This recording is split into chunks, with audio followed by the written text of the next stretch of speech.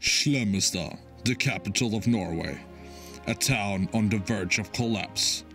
It might look like a normal Norwegian town, but poverty and crime are the only things that survive. We have come here to meet up with two citizens of this town who have decided to tell us their story of survival in the capital. To live in Slemmestad, the capital of Norway. That's right. It's a pretty hard life.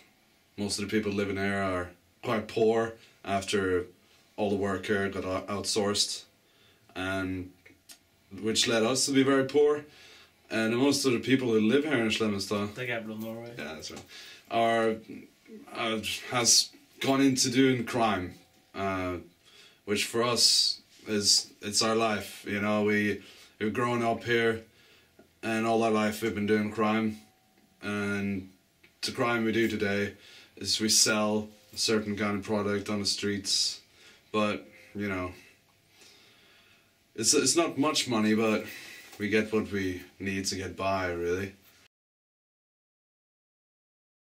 But it's a hard life living here in Slemmestad. the capital of Norway. Yeah, that's right, that's right. We stand around on the streets of Slemmestad. The capital of Norway. Yeah, that's right. All day and all night, but it's pretty hard to do business nowadays after so many people out here has taken to crime.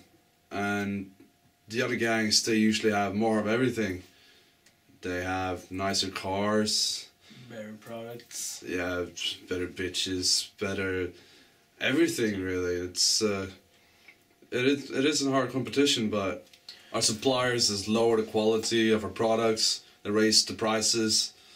They're just trying to make the most money out of this raising crime going on in this town. Yeah, and it's not easy to sell to random people on the street anymore. No, and not even our loyal customers.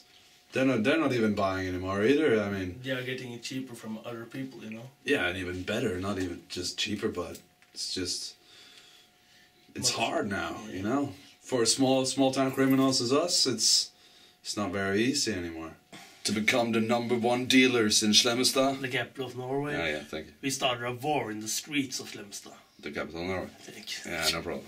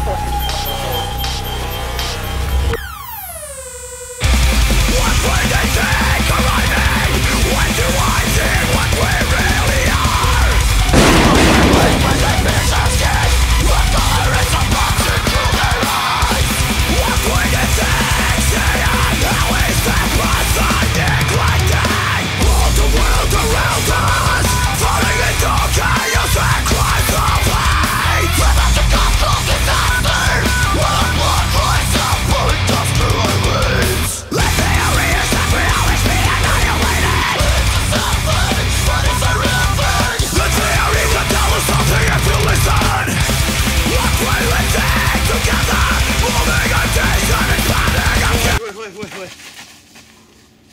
All this running, man. Okay. Oh, makes me tired.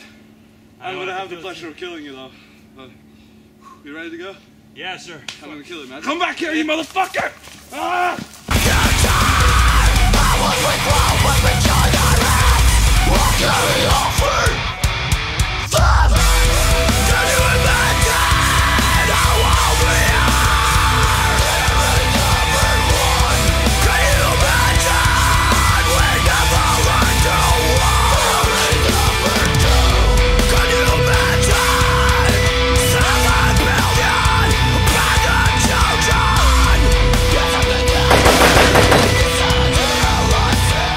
So after the war ended, we were free to sell our products to everyone and anyone for the price we wanted to. So now we're here, and if someone wants to buy some of our products, some toilet paper, anyone, hey man.